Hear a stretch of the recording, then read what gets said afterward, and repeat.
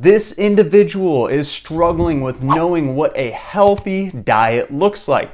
So I read this one earlier. This individual is with a family who isn't very, I should say, inclusive or accepting of the fact that they are trying to diet and lose weight for themselves. And this is a huge problem because a lot of people go through this where they're trying to make a change and then their family's not comfortable with the fact that they're trying to make a change. So they'll actually project this insecurity that this person's trying to make a change onto them, make them feel bad, ultimately to the point where that person who's trying to make a change won't make a change anymore.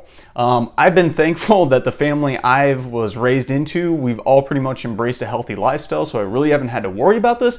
But I have heard of a lot of people who do have to go through this, okay? So the family, they're complaining. This person's just unsure where to go. So if you're in an environment like this where you are struggling, you have no idea at all what a healthy diet looks like, I think it all starts with just doing some research online. There's so much great information on my channel, of course, but all online as well.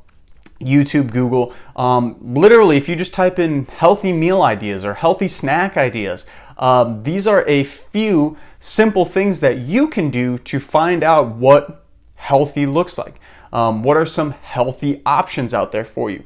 There are literally so many different things out there.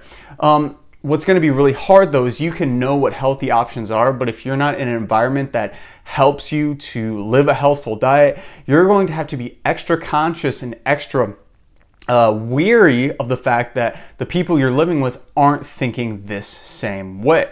Okay, so for example, if you know that chicken breast and some broccoli is a pretty healthy meal, you know, you won't need just that, but maybe a little bit extra stuff, and your family's eating pizza and pop for dinner, and you're sitting here with your chicken breast and broccoli, you got to realize you're going to have a little bit of willpower to not eat that.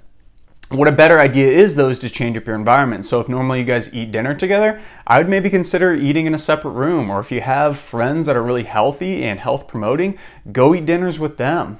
Maybe just eat outside the night, or if you're in a situation where you're not really feeling like eating that unhealthy food, that's definitely what I would do. It's a tough situation, but you really got to just switch your environment as much as you can in a way that's right for you.